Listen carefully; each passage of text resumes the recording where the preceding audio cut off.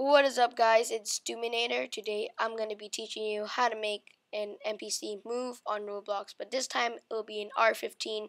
So it only works in R15, I guess, and so it doesn't work for R16. There is another video of the R6. It only works in R6, so there's another video which I made for that. So yeah, you should click on the link in the description, I think, and it'll be one for R6.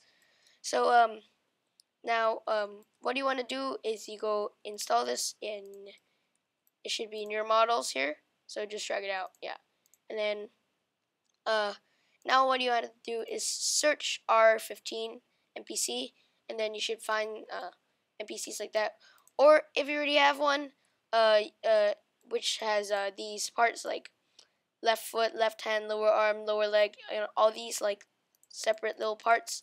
If it has that, then good for you. You can use that as well.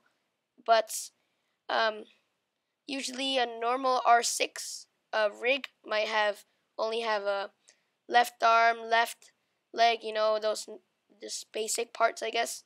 But this one has more. So yeah.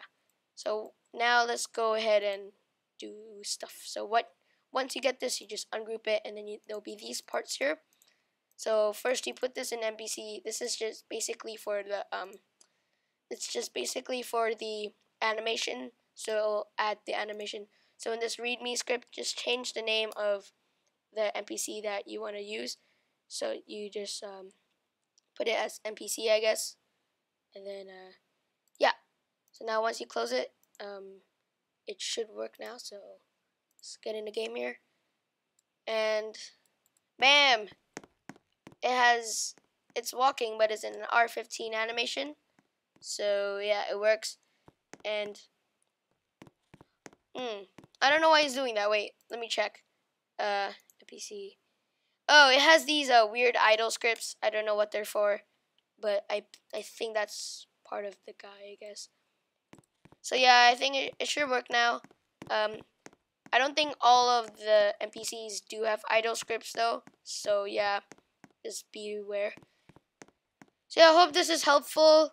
And I hope it works for you, actually, because like it took a while for me to find an R15 animation that works with an R15 version and stuff. And yeah, it's actually really simple to do. And also you can what you could do is you can move these parts. So you can move it to like here, and he'll go all the way there, and then he'll circle all the way to this one, to that one. So you can move these around, you can make these invisible, you can do whatever you want with them. You can change the color, you can do whatever you want. Make them invisible, make them locked.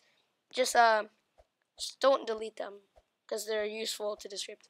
And yeah, I hope this works for you. And this only works for R15 rigs, so be careful and don't use the R6 one. So yeah. So yeah, if you did enjoy this video, please dominate that like button and subscribe for more. And I'll see you all in the next video. Peace out.